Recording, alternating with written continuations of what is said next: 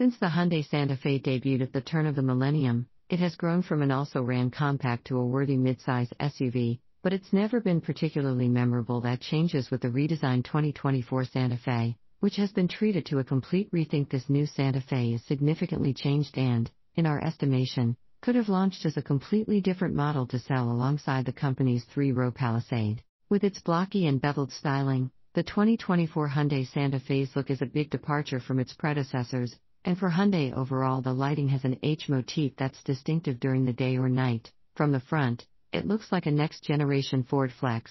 Had that model lived on, the rear view isn't quite as attractive, with the low-mounted taillights adding a lot of awkward visual weight above. In terms of size, the new Santa Fe is 1.8 inches longer than its predecessor, and there's even bigger news inside. It's now a 6 or 7 passenger 3-row SUV instead of a 5-passenger 2-row as expected. Interior styling has also been modernized, with new features to further freshen things up. We had the opportunity to drive the Santa Fe in Korea and came away with favorable impressions of both models that are destined for the US. The standard Santa Fe, which arrives in March, is powered by a turbocharged 2.5-liter 4-cylinder good for 277 horsepower and 311 pound-feet of torque. It's paired with an 8-speed dual-clutch automatic transmission that drives the front wheels or all four. The Santa Fe Hybrid, which gets here later in the spring, features a turbocharged 1.6-liter inline-4 paired with an AC motor that together produce 232 horses and 271 pound-feet. It uses a 6-speed automatic and sends torque to all four wheels.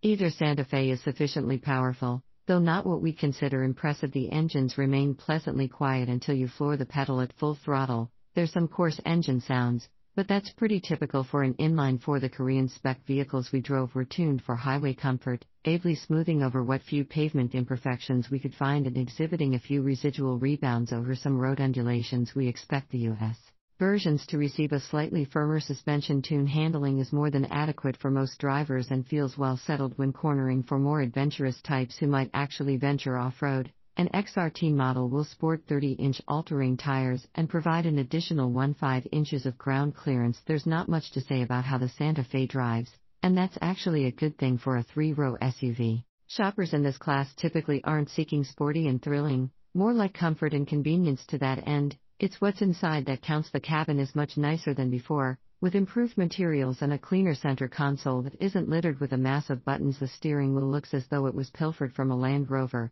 but to Hyundai's credit, it fits in just fine with the cockpit. A single piece of curved glass houses two 12.3-inch displays, one for the instrument cluster and a touchscreen for infotainment. Separate climate controls reside in the center stack above a tray with twin wireless phone chargers and large cup holders. The center armrest bin is both front and rear hinged to allow access by either front or rear seat passengers, though the latch required some effort to open. Another large bin is under the console, and there are also two glove boxes.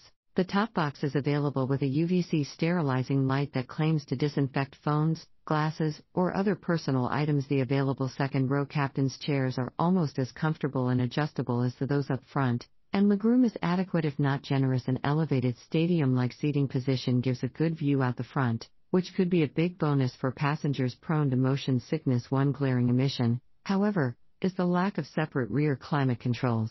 As it stands, you can only adjust the fan speed for those passengers from the front console. Accessing the third row is best accomplished by climbing between the second-row captain's chairs, as there's barely enough space to shimmy past when the middle seat is slid and tipped forward. Thanks to the Santa Fe's boxy shape, there's enough headroom for adults back there, but in most cases, second-row passengers may have to slide forward to allow for adequate third-row legroom. It's worth noting that the hybrid reduces second-row legroom by about half an inch overall. This cabin isn't as spacious as the larger Palisades, but the Santa Fe is a solid contender for buyers with only occasional third-row needs behind the second row. The Santa Fe can accommodate an impressive 41 cubic feet of cargo, 5 more than before. In the event you need more, the roof rack can hold a number of helpful pods, and there's even a hidden handhold behind the rear door windows to help you climb onto the rear wheel to access the roof rack. After our first drive experience, we'd say the 2024 Hyundai Santa Fe has the goods to lead the field of smaller 3-row SUVs. That includes the Kia Sorento,